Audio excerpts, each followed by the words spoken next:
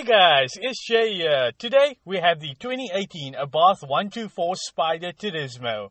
This is one of the best all-round sports roadsters that you can buy today.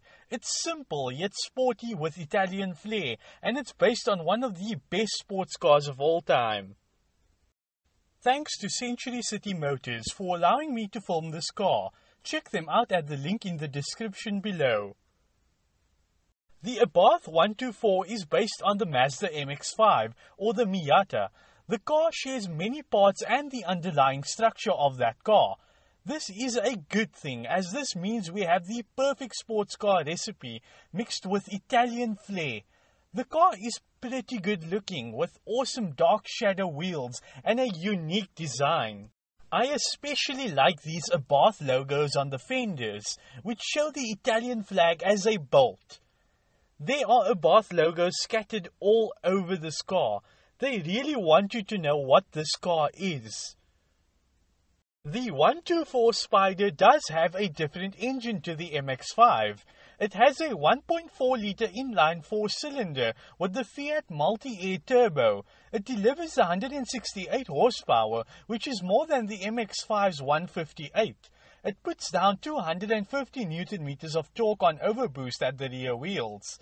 This may not sound like much, but the 124 does a 0 to 100 of 6.8 seconds and a top speed of 232 km/h, which is much better than the Miata's 8.6 seconds and 194 km/h. Sports roadsters are not designed for hauling around large luggage, but the Abarth has a usable 140-litre boot, which is actually quite deep, so you won't have to carry your shopping on your lap. And you could use it daily, but not for long trips where you need to carry large bags. The interior of the 124 Spider looks really snazzy, even though most of the interior is exactly the same as the Mazda MX-5. It has a feel of Italian flair, and it feels really sporty.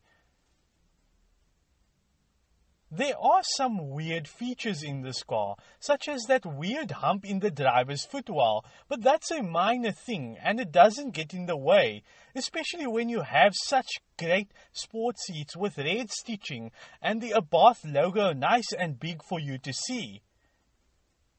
The 124 Spider has decent storage inside as well, with a deep cubby in between the seats, as well as a small space for your phone in the center. The center console is basic but easy to understand, and the dash is really nice to look at, especially with those red stitches. And the steering is just as beautiful too. The ventilated leather steering wheel has a red 12 o'clock line, and you get a red tachometer in the background. The car has a 6-speed manual, which purists will absolutely love, especially with the short stick and really the shortest throws I have ever felt. Not to mention, it's a really gorgeous piece to look at. The 124 Spider is one of the simplest convertibles ever. The top is manually folded or lifted back up. It's really light, quick and easy to remove and bring up. Let's start this car up next and wake everyone up.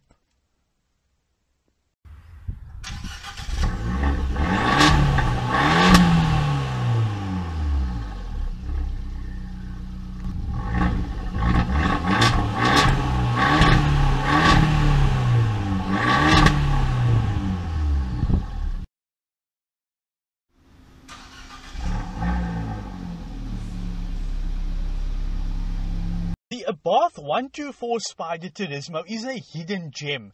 It looks really sassy and stylish. It's likely to get a lot of heads turning from both its looks and maniacal exhaust. Abarth has taken what Mazda has perfected as the ultimate driver's car and added their very own special Italian spice. I would pick the Abarth because of its looks, performance, sound and that special badge. This is the ultimate pure driver's sports roadster. Thanks for watching guys. Be sure to subscribe. Cheers!